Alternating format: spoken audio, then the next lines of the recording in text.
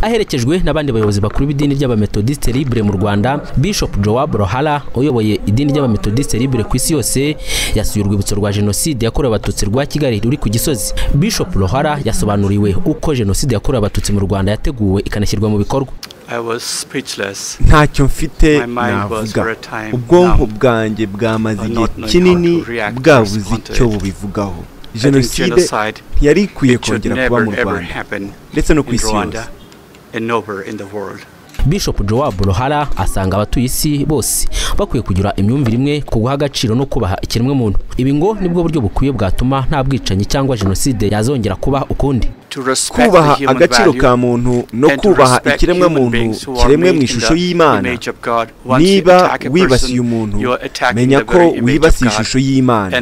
Ibi nibimara kuba mu myumvire yawe n'ubuzima bwawe, uzatangira kugira impinduka. Iyi niyo mpamvu tuvuga ngo Yesu Kristo niwe mahoro yibanze. Reka guverinoma ye ikuyobore maze amahoro asakare hose. Ubuyobozi bw'idini ry'abamethodistes libre mu Rwanda buvuga ko kuba uhagarariye iri dini ku isi yamenye ukuri ko amateka ya Genocide yakorewe abatutsi bifite icyo bisobanuye gikomeye. Samuel Kayinamura n'umwepiskopi w'idini ry'abamethodistes libre mu Rwanda.